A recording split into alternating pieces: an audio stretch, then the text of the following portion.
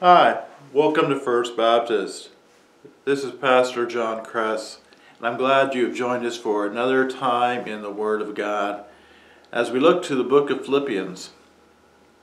A few weeks ago, we were talking about how there was conflict coming against the church from outside, and Paul gave encouraging words there. Then last week, we talked about Paul raising questions and raising them in a rhetorical way, saying, if you have this, if you have this. Those things included the consolation in Christ, the comfort of love, the fellowship of the Spirit, and the affection and love of God. If you have these, and you have them in great abundance, then do this. And today is where we find out what we are to do. Let us read Philippians 2, verses 2 through 4. Make my joy complete by being of the same mind, maintaining the same love, united in spirit, intent on one purpose.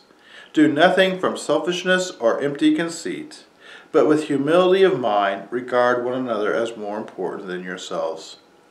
Do not merely look out for your own personal interests, but also for the interests of others.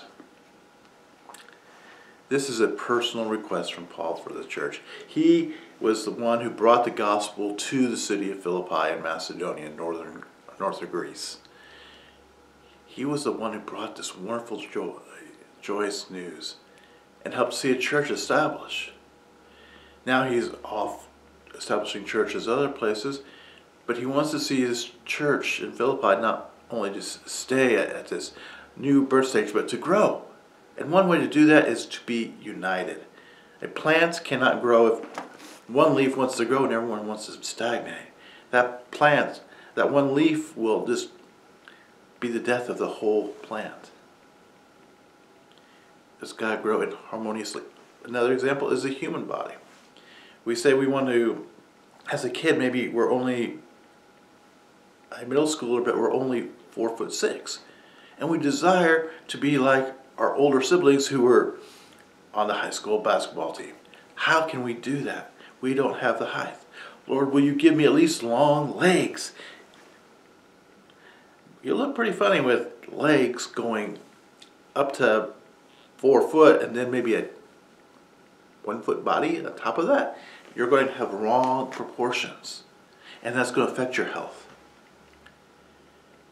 And that is what Paul is trying to say.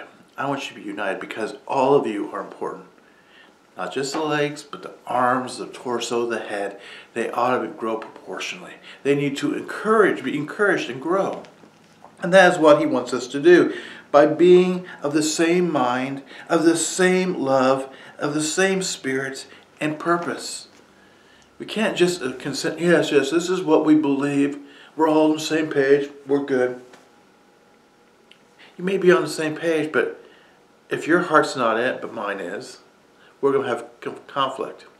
If we're on the same page, but doing it for different purposes, you're going to try to lean the program one way and I will lead another. If we don't have love, it's going to go nowhere. We're going to be tearing each other apart to try to get our own agendas. This is what Paul is crying against. It says, make my joy complete by being of the same mind.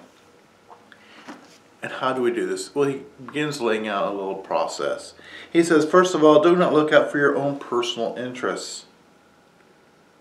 Instead, look out for the interests of others. Ooh. A lot of times we prefer our interests first. We're number one. God says, no, you're not. I am. He is. That's where it should be. Others are second. Then our needs will be met. It's not that they are important to us, but what we find out is when we are serving others, glorifying God, we will be blessed. If we try to shortcut any other way, taking out God, taking out others, and just promoting ourselves, again, we're having a stunted growth pattern. We need to glorify God, build up others, and do what we can. We should not just look out for our own personal interest, but again, for the interest of others. But be humble in the matter. Seek to glorify God humbly, building one another up. Not just looking down, let me help you, you are in great need, you're not as good as I am. No. We realize we're all on the same page. Sinners who need a loving and forgiving God. And therefore we encourage, build one another up. We need to just work and make sure that we realize no one is more important than anyone else. Whether someone has a greater education, a greater position, greater amount of influence, a greater amount of finances, they're no different than anyone else, than the one who is without food, without an education, without anything. It's usually those who can actually bring more. Because those who have the power, the influence, the education, can easily get puffed up. And they get so puffed up that they forget the others. That they become detrimental instead of helpful. But one who has nothing usually realizes it. And just says, here's what I have. Can you use me? Can you use my gifts? Can you just use my presence? And if a church is wise, if a fellowship is wise, and full of love, they will see that and say, yes, you are the missing piece that we've been needing, and we also want to uplift you because you not only are helping us, but we can see we can help you. When we are working together, so much more can be accomplished. But again, it's not just a mental consent, and it's not taking on a sense of priority of one is better than anyone else. But realizing that we are all sinners who need each other, and more importantly, who need God. Join with me in prayer.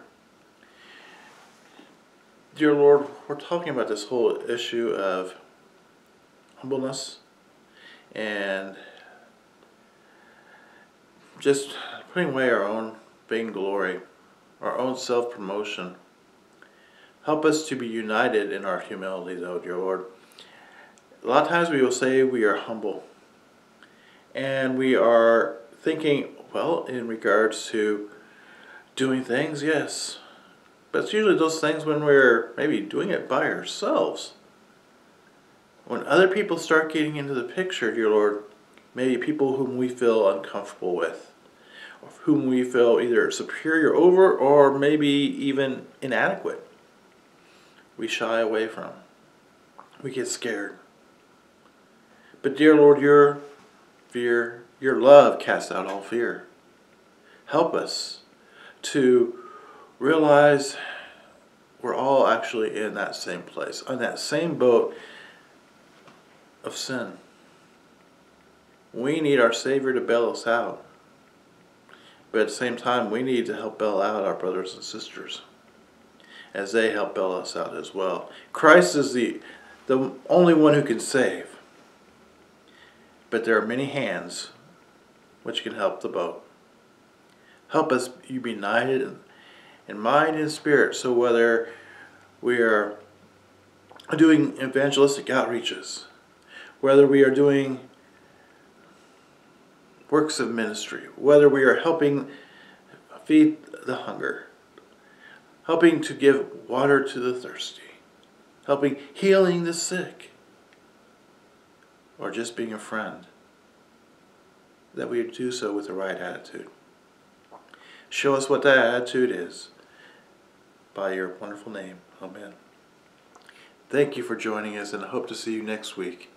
Until then, be blessed in the Lord.